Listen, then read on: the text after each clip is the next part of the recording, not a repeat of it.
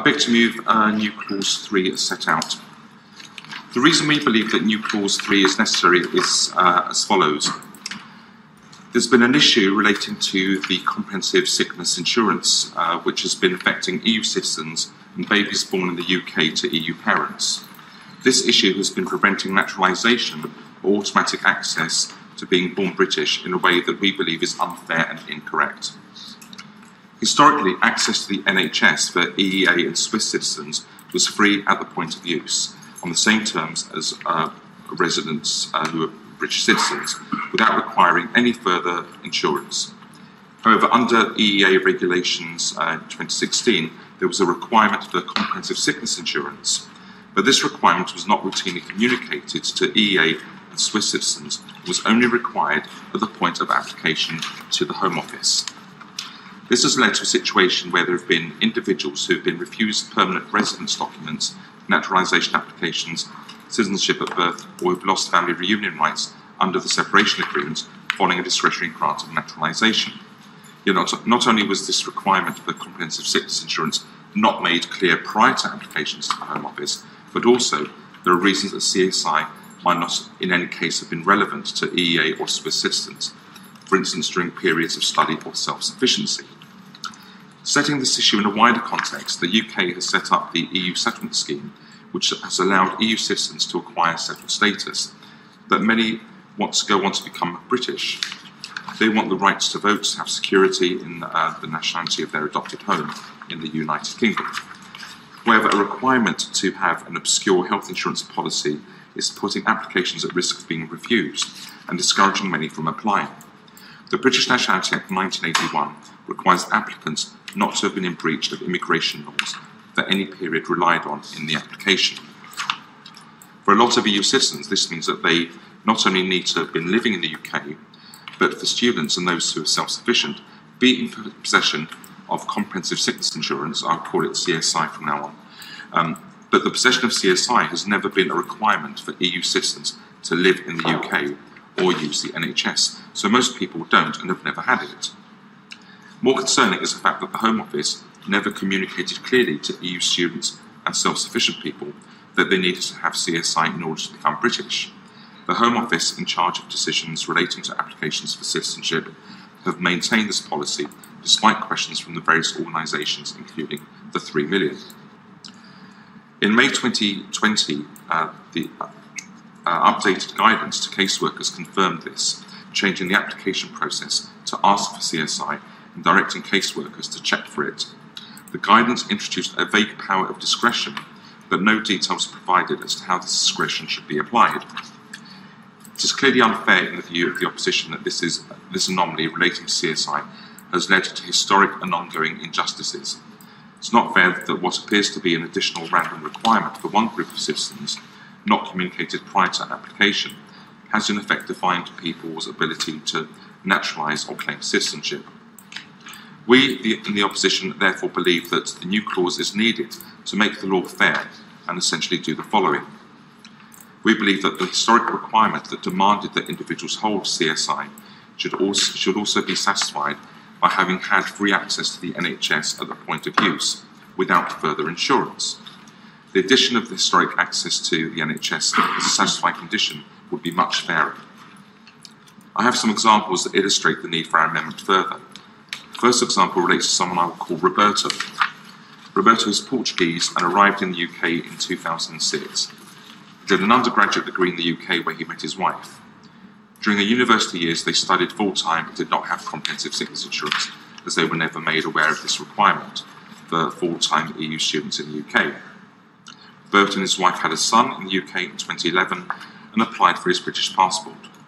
They believed that the child would automatically be born British, but due to the fact that the 5 years preceding the birth of their son, the couple did not have CSI, the child was not considered to have been born British.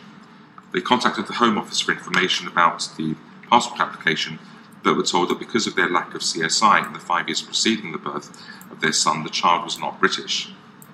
This new clause would address this problem, as the parent's CSI requirement would have been met by having access to the NHS.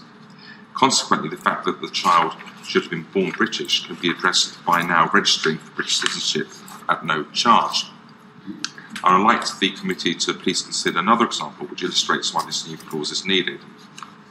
Lara is a Brazilian-Italian citizen living in the UK since 2014. Between 2014 and 2017, Lara was in work but started a full-time degree at the University of Cambridge in September 2017. In July 2019, Lara was granted settled status under the EU settlement scheme and was looking forward to applying for naturalisation as a British citizen in 2020, after holding settled status for a year. Since then, Lara has started working again and has been made aware that she should have held CSI while she was at university, a requirement she was never made aware of, either by her university or her GP. If Lara applies for naturalisation, she may fail the lawful residence requirement due to the absence of CSI and may have her application refused. Since late 2020, caseworkers have the discretion to grant citizenship where there are compelling grounds. Compelling grounds is not clearly defined in any Home Office guidance. Therefore, like many other EU citizens, Lara is afraid of taking the risk and paying a £1,313 naturalisation fee and not obtaining a positive outcome.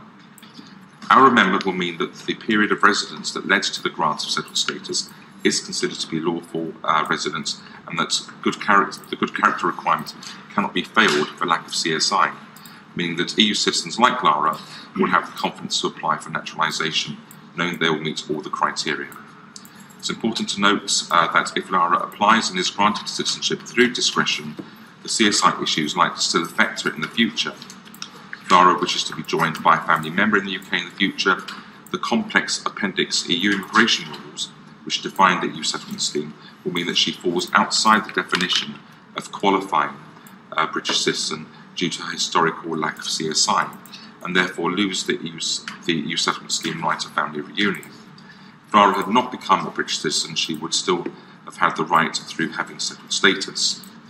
The new clause will mean that for future decisions taken under the immigration rules, the CSI requirements will be met by access to the NHS, meaning that EU citizens like Lara, who have been naturalised, will not unexpectedly lose the rights they had before naturalising.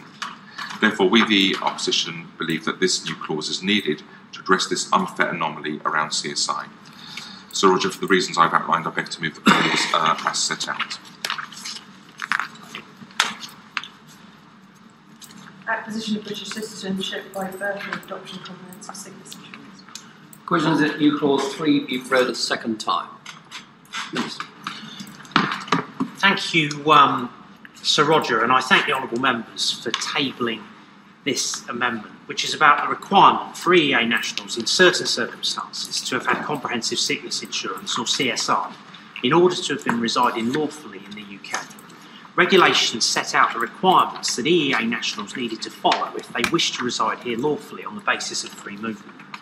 In the case of students or the self-sufficient, but not those who were working here, the possession of CSI has always been a requirement. The first part of this amendment would create a registration entitlement for a child to register as a British citizen if their parent would have been settled, but for the fact that they did not have CSI. It also suggests that such an application should be free of charge. The position of children born in the UK when their parents were not settled is not unique to EEA nationals. There will be families who were not settled in the UK at the time of their child's birth for a variety of reasons, and we do not think it would be right to single out children of non-settled EEA nationals without comprehensive sickness insurance for a specific and free route. There are already routes for children who do not become British automatically. For example, parents who did not qualify for permanent residence could still apply for settled status under the EU settlement scheme. They did not need CSI to do so. Once they were settled in the UK, they could apply to register their child born in the UK before the 1st of July 2021 as a British citizen.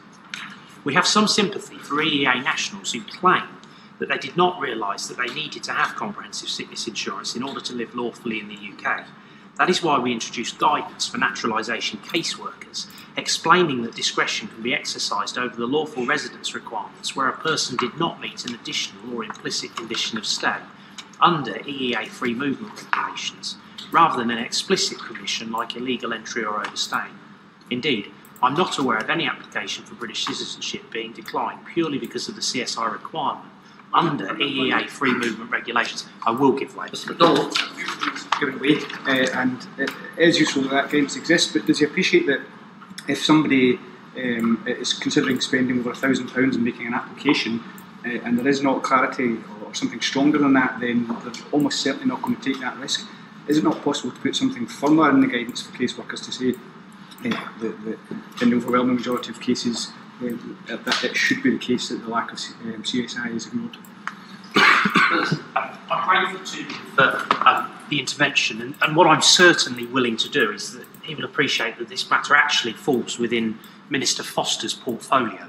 And so if he doesn't mind, what I'll do is I will take that suggestion of his away and ask him to consider that.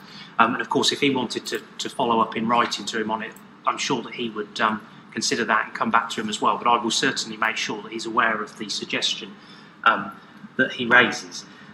However, this amendment would amend the naturalisation requirements for EEA nationals who did not have CSI and so had not been in the UK lawfully before acquiring settled status. We do not think we can accept this, as all applicants are required to meet the same requirements for naturalisation in terms of lawful residence, and it would not be right to treat certain nationalities differently. The third part of this amendment would amend the European Union Withdrawal Agreement Act 2020 so that the person is treated as having had comprehensive sickness if they had access to the NHS in practice or held a comprehensive sickness insurance policy. However, there is no mention of comprehensive sickness insurance in the rest of that Act, nor is there any mention of CSI in residence scheme immigration rules. The EU settlement scheme does not test for comprehensive sickness insurance, and there is no need to have held it in the past or to hold it now for EEA nationals to obtain settled or pre-settled status. As such, that part of the amendment would have no practical effect. I therefore ask the honourable members to withdraw their amendment. Mr. Charalambous. Councillor Roberts. Questions that new clause 3 be read a second time. As many of that opinion say aye. Aye. Contrary, no. No. Division. Division. Lots of laws.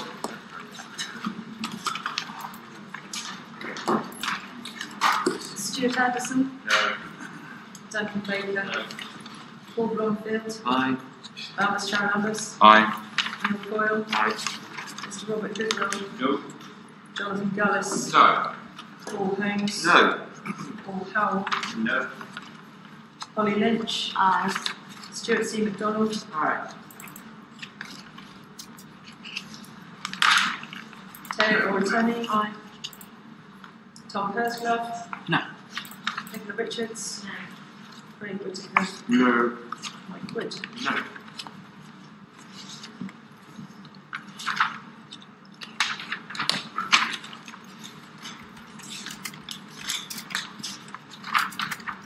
The ayes were 6 and the noes were 10, so the noes have it. Unlock. We now